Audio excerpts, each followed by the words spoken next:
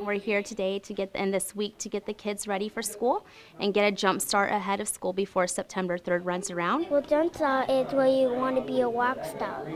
And if you need help, you ask the teachers or somebody right next to you.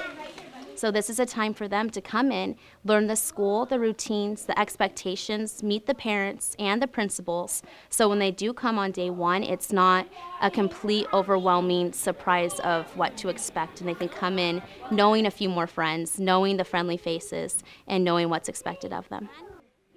Flap. So duck went flap, and frog cried wee. First of all, we come and do morning message or morning meeting, and we do our routines. We go through procedures and rules in the classroom. Then we talk about what we're going to do. We review the center rules, what's expected at each center, and how to transition in between the centers. So one center would be with me. We did phonemic awareness. Another would be sensory. We did water today.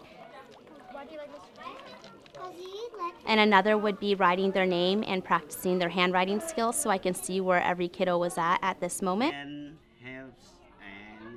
And the last center would be with my lovely instructional assistant, Mr. Dang, and he was helping us reading stories and comprehension. Well, my favorite thing is I like to play in with the water table, and it's really my favorite.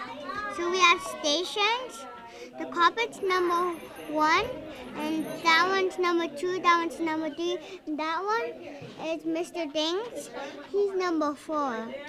So the students do 10 minutes at a time in the rotations, then we go for a school walk. So when we walk in line, who can quietly raise their hand and tell me what we're supposed to do?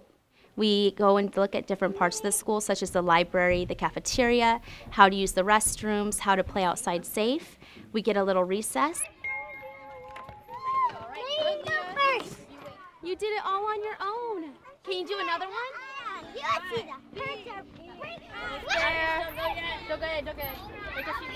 So after school, we do meet with the parents to get to know them and meet and greet, sort of. And that gives us a minute before we start going really fast in September, where we can sit down and say, hey, what do I need to know about you? This is me, and how can we both work together for your student success this year?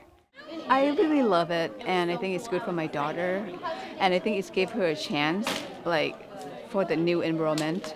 Like, it's not kind of like freak her out in the first day of school, like where things are. I think I would be more scared without the jump start. I'd be more nervous about how she's going to handle it and how she's going to feel. But especially getting to come in and see and talk to the teachers and get to know the classroom a little bit, I think I'm just mostly excited for it. I think it's going to be great. What's next? What's the next number?